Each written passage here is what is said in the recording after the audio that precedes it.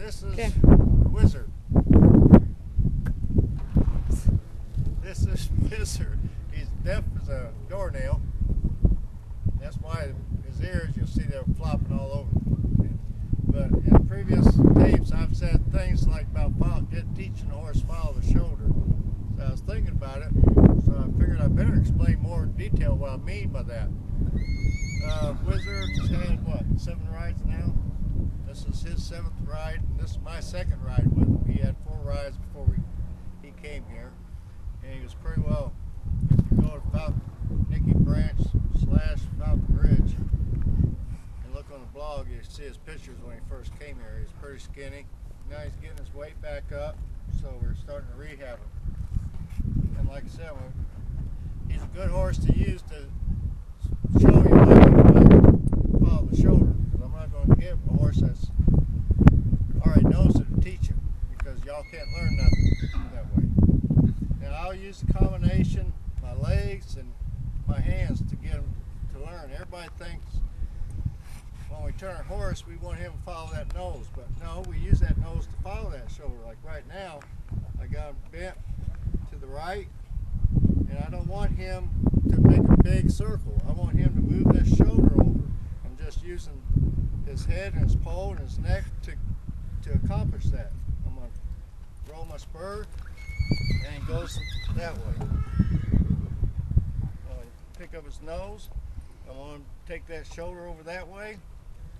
I'm going to roll my spur and go that way. Because if I can get a horse to follow that shoulder, he's never going to, he's going to get my turns I want.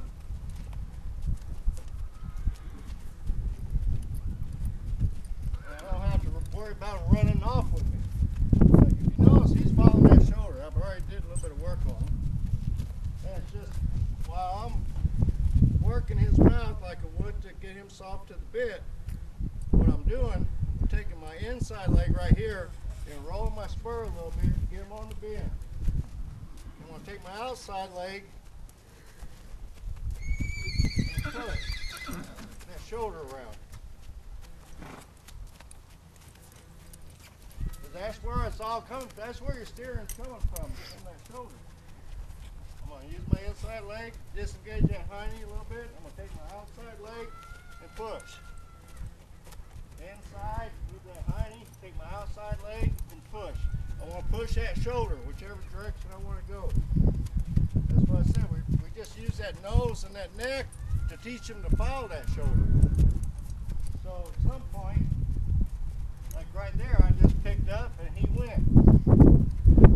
Pick up that right rein. I want him to follow that shoulder. See, I'm not picking his nose up then. He's following that shoulder. That's what I want him to do. So wherever that shoulder goes, this horse has got to go. Now the process of teaching him how to follow that shoulder, let's say I'm letting him go straight a little bit and I just pick up and he's not going to go, then I'll over-exaggerate, move that hiney, then I'll move that shoulder. And if I cue him to turn, and if he don't turn, I'm going to exaggerate my cue. Because I want him to learn, if I tell him to go, he goes. I'll just work back and forth with my inside leg and the outside. Use my inside leg, get him on the bend, plus my hand, and use my outside. My outside leg is what's pushing that shoulder around. Inside leg and outside. Now if you notice, you watch me, whatever direction I'm going, I'm going to look. I'm going to look around that corner. Like right there. Because what that does is I'm going to pivot, common sense. When you look this way, I'm shutting the door off here and opening up another one so he can go through it. But if I get him to follow that shoulder, that's going to set up for my stance and everything else sharp turns.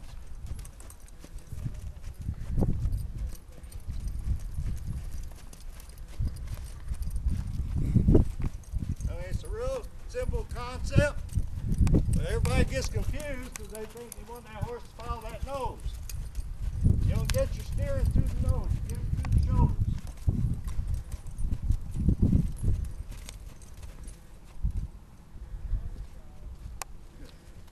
I like that because I quit riding and he quit.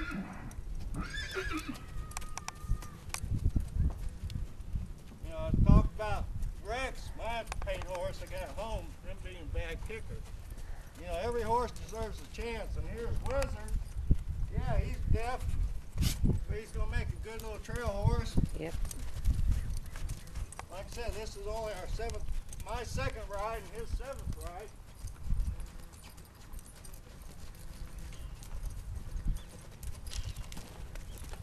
Right there, he's following that shoulder.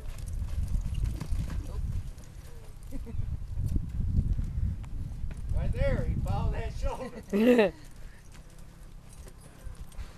See, I got control of him. That's a good example. That I did my homework with him, a little bit of homework, and I was able to control it.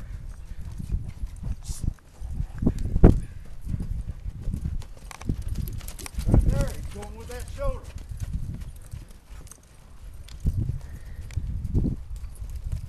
Pick up. He was following it. 12-1.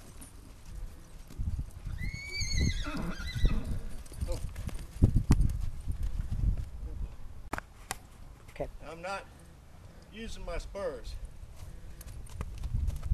Like right now, I want him to move. I rolled, and I said, hey, move off.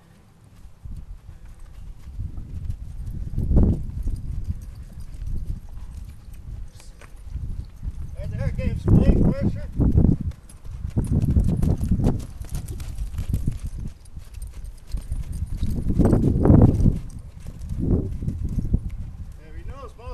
Bring him down, I'm just turning him a tight circle because it wouldn't be fair to him to me really grab his mount yet because he doesn't know how to get, what's that mean? So to stop him, I'm going to try to use one rein and stop riding. And then eventually I can use two hands. So anyway, like I said in previous tapes, I said about following the shoulder, and that's all I mean by it. You want to teach that horse to follow the shoulder. And it's real simple to do it. Like I said, get them to disengage that hiney, then use your outside leg, or the opposite leg that you want to turn. Use that to just push that shoulder around. Like I said, this is only his seventh ride. Sure, he broke gait and everything, but wherever I put his nose, he went. And over there where he got little rambunctious, I had my tools in there that I can control. So none of this is magic. It's not hard. All it takes is just a tad bit of work, not a whole lot. So, as I always say, be true to your horse,